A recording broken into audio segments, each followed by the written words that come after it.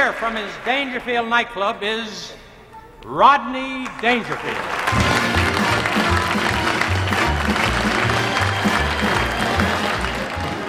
Now, I was a little late getting over here tonight. I took the wife and kids out for a ride, and I got lost over in Jersey, you know? Yeah. I'll tell you the way some people give you directions, you can't help but get lost. They always tell me the same thing. Let's go straight ahead. You can't miss it. Just keep going straight ahead. I mean, as soon as I pull away, I come to a fork in the road. I'll tell you, I had a guy last week. He gave me religious directions. Hey, you ever get these guys? He says, you go down here to St. Anne's Church, you make your right. You keep going past St. Mary's, past St. Catherine's. You'll pass Holy Trinity. You come to Our Lady of Mercy. I'll tell you, after those directions, I don't even thank the guy. I looked at him, I said, I bless you. Well, lately with my car, I got a new problem. My wife just got her license to drive.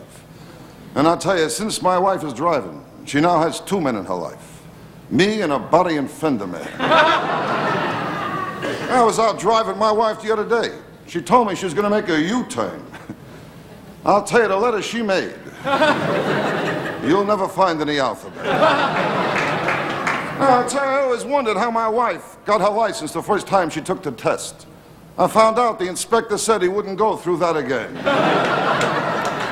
Now, they say when you're driving, you know, watch out for the other guy. I'll tell you, when my wife is driving, you don't have to worry about the other guy. I mean, she'll get him.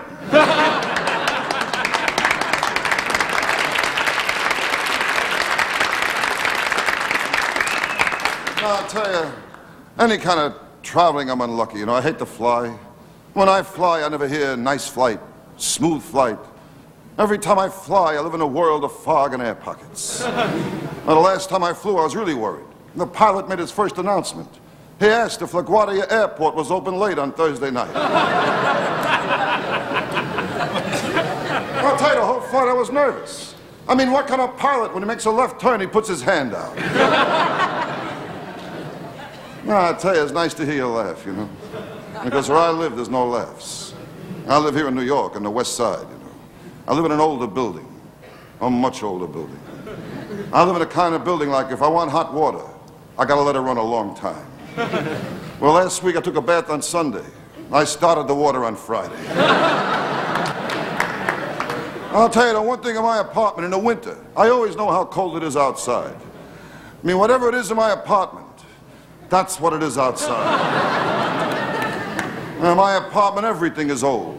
Well, I got the kind of shades, if you want them to go up, you got to pull them down. And if you want them to stay at one level, you have to hold them for a while. Then you let go softly, and then you walk away gently. And the other day, I had all the shades just where I wanted them, you know. The bell rang, they all went up. And when things go wrong in the apartment, I get no help from the superintendent. He won't fix a thing. Last week, I tried to trick him. I told him to come up, we're having a party. He said, should I bring something? I said, yeah, a wrench and your galoshes.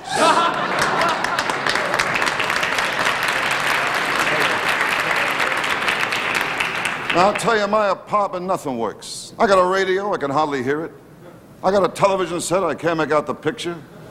But when my wife opens her mouth, perfect reception. With my wife, we got nothing but arguments. And I can never get a word in. The other night I told her, I said, there's another side to that argument. She said, I know, my mother's coming right over. I'll tell you what, my wife, I mean, every time I try to be nice, she's always got a smart answer. I remember one night I was feeling good, you know. I said to her, honey, tell me, will you still love me when I'm old and bald? She said, it's tough enough while you're young and hairy. I don't know. It's nice, you know, television. They treat you right.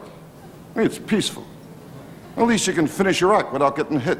I mean, I'm used to working in tough places, tough. I work places like the Pink Elephant, the Club Jinx, Aldo's, formerly Vito's, formerly Nunzio's. Oh, that was a tough place, Nunzio's, tough. As you entered this place, you went down 2 steps, physically and socially.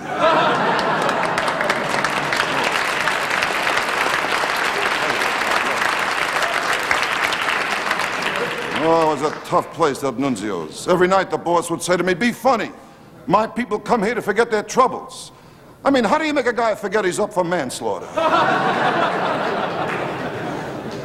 What a place that was, Nunzio's. I mean, the star of the show was a rabies-infected dog act. Oh, the boss was tough. I remember closing night on my way out. He gave me a little souvenir.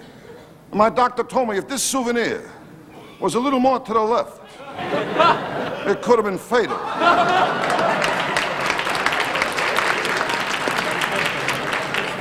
I don't know.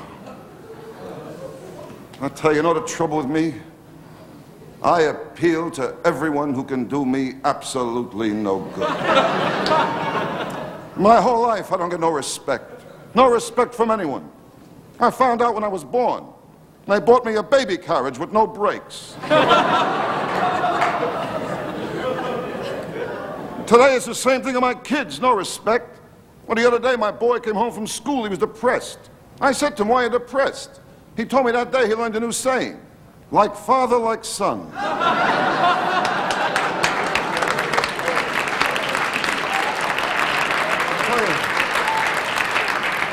I tell you, I can't take it no more. Well, this afternoon I said to my little girl, I says, when you grow up, what do you want to be? And she looked at my wife. She said, single. I mean, don't get me wrong. I mean, I love my kids, you know, but sometimes they can really give it to you. I remember one day I came home from the racetrack. I had 8 losers. I opened the front door, my kids jumped on me. And they said, let's play horsey.